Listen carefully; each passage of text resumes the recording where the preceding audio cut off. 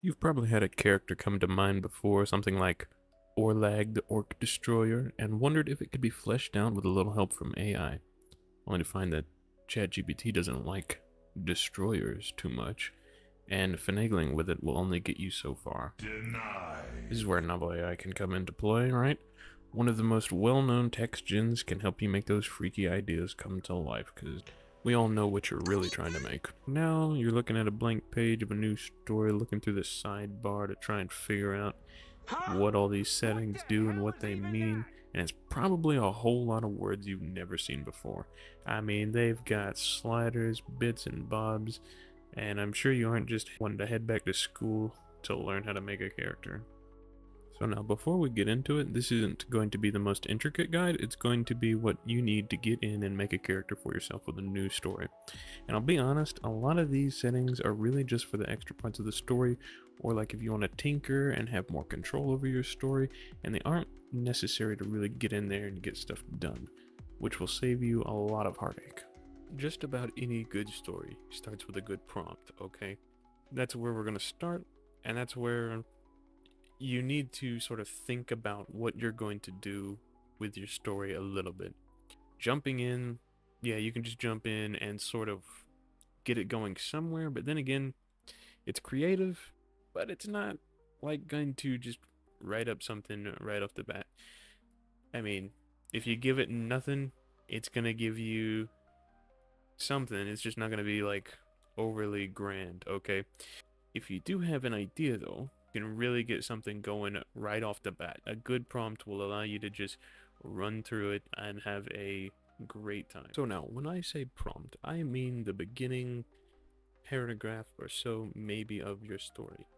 This is where you're going to use an idea that you've come up with, maybe just a character, set up the setting, set up the, you know, like genre. What vibe are you going for? What are you going for? Cyberpunk-esque? Are you going for a laid-back western? Are you going for fantasy? This is where you'll set up your tints, right? This is where you're going to set up just something to get the narrative going. You don't even need to put in a character or anything in there. Just you can draw, like you can draw from any inspiration you need. Take it, writers, an art post, anything like that. And it doesn't need to be like uber detailed. It doesn't need to be the most refined style that you start with and are going to end with. You can sort of change it dynamically as you go, but this is also where you can impart a good bit of your style, what you want, what you want to see in any form, right? Like this is going to be, it's going to follow this pretty religiously, okay? Especially until you start getting more and more words in there. And I would encourage you to continue adding your own bit of style instead of just the AI style, because AI style is a little bland. I'm not gonna lie. It will be a little less fun if you don't add the human touch. And if you do plan on using this to make anything long and or a story, then the human touch is definitely going to be needed for some parts, whether it's editing or whatnot. You know what I mean? It's not perfect, but nothing ever is. Even humans need an editor. Now then, just to keep it nice and safe for YouTube, we have a nice little, I'm assuming a fae come to help her instead of like A big bad wolf there to chew on her or something. so. Once you started getting this flow and you start figuring out what this is more and more about, then you can step in, take the reins, sort of guide it where you want to. As you can see, this has just been done with the AI so far. So we can take it in any direction that we want from here. But the next step I would say is getting the memory in place to sort of give it rails, especially if you've thought far enough ahead and or sort of now know what you're going off of. For me, this is clearly a Red Riding Hood story, somewhat. You know, it's taking a lot of inspiration from it. Red Riding Hood, a little bit of horror, probably, and maybe we can make something work with that. So let me get a memory going, that will sort of push us in the right direction even more than just a good prompt. So now, with a good memory going, we have, you know, a good semblance of the story that's going on here. After this, we can get into characters and the actual world a bit more. Let's see. We also have a scene change indicated right here, or a chapter change, whatever you want to call it. You can watch my other videos if you want to see about that. Also, don't forget by now, if you have any questions, comments, or concerns, doesn't matter if they're more advanced or less advanced, drop them down below, and we'll see to it that either I message or, you know, make a video or something about it. The next part is going to involve the lore book, and the lore book has a great guide to it, okay? Do not forget that in your sidebar over here, you can find the documentation tab, which has a great guide to most of the features that are on this side or even over here. Just about anything in this thing resides there with more context. And if you can't figure it out there, feel free to drop a comment here. So let's get into what I would assume is 3 characters. First, we have the big bad wolf, Anna, and some sort of fey guiding light. Now, right now this looks fairly bad for Anna. I'm not gonna lie. Yeah, going here, I'll just move up a little bit so that you can see. The shed of no return. They will do terrible things in that shed, brother. Lies. Okay, so let's get them down. Basically, what I'm gonna do for the lore book is actually do prose, just regular old prose, which means we're gonna write them out just like we write them in text. Before we do that, I would like to add that we do have a automatic lore book sorter style thing that we went over in the last episode, and I will bring that in here just to show it off and make it look nice, okay? This goes by the name SG Green Pillars. It's fairly handy if you don't know what you're doing and just want an easy setup for your lore book. Bada bing, bada boom. Once you get SG Green Pillars working, open it up, open up a new character, add a new character, and bada bing, bada boom. Here we will start with maybe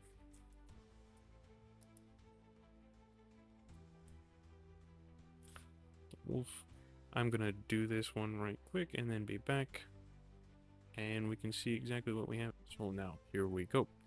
Now that we've got it all set up, I've moved the memory from here into the SG Green Pillars format setup, so that we can also have it like all combined, nice and orderly, so that it'll put it in order together. Don't forget, if you don't know what this is, or don't know what it's doing, this is basically a big organizer, basically. I mean, that's what it is. Over on Discord you can find it, or down in the description below, I'll put it in there. This thing is great for just getting everything set up. So I've done 3 characters. Anna, and you can read them if you want. We have Faye, which is more of a creature oversight. I just didn't have much to go off on exactly what she is. Probably should have given her a name, more so than just guiding light. The wolf, which is there. And I generated some of these with the help of the generate thing, and it came up with a place called Fableton, which is probably a very played out town. But I just thought, hey, that fits, you know what I'm saying? That fits, and for our purposes, I yoinked it, you know what I'm saying? We put that in the locations entry.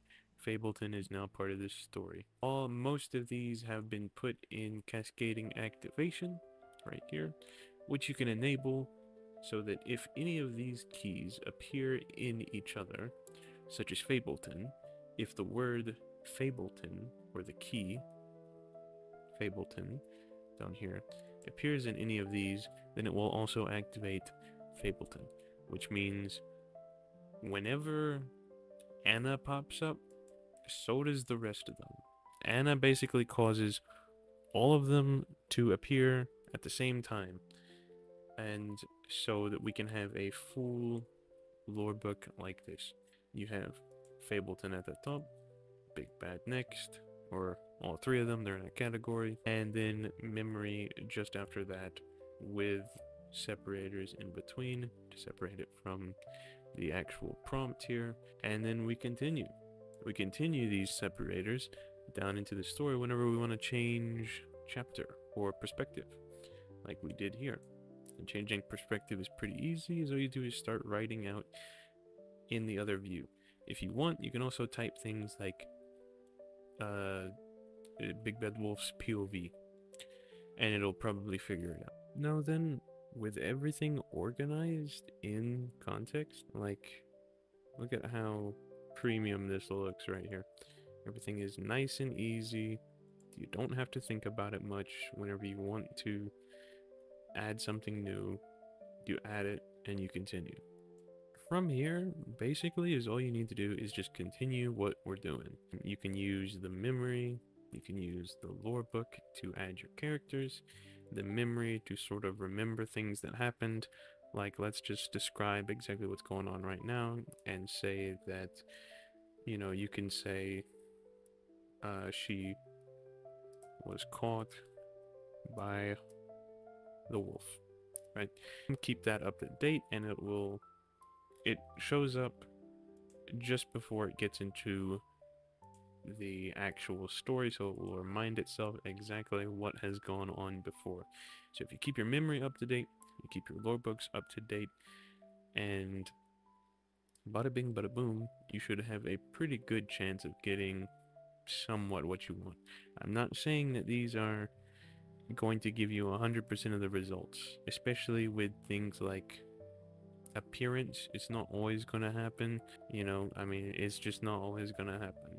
It's not going to be probably as you envisioned it if you don't, you know, describe it and remind it a little bit.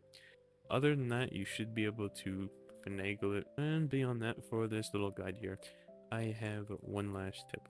You can, let's say that we don't want her to be captured and carried off to the cabin. Let's say that we want maybe the Fae to show up and intervene, and maybe the Fae and the Big Bad Wolf have had this interaction before. Maybe she comes by every time he's just captured his prey and she causes a disturbance. You know, they have a bit of a backstory.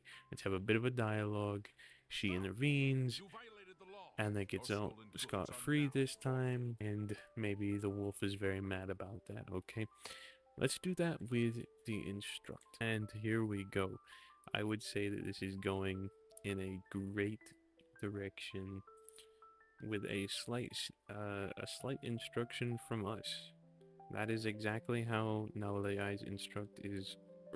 I mean, it's what it's good at. I wouldn't say it's as comparable as GPT-4 at just basic instructs, but doing little guiding notes like this with it is such a plus side. Don't forget to activate it, but I think it activates on its own. If you've seen my instruct model guide, there's also one for that.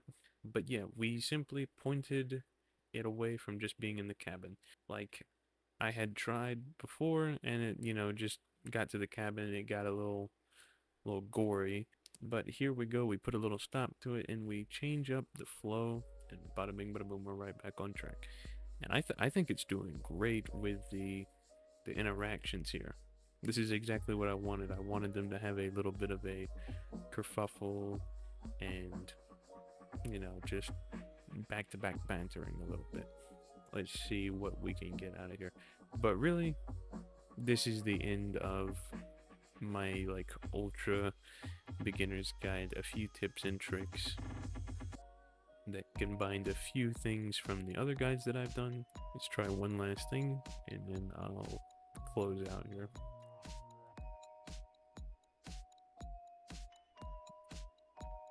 And there we go. The hunt is back on.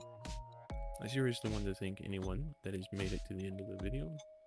Like, subscribe, comment down below, and I'll see you in the next one.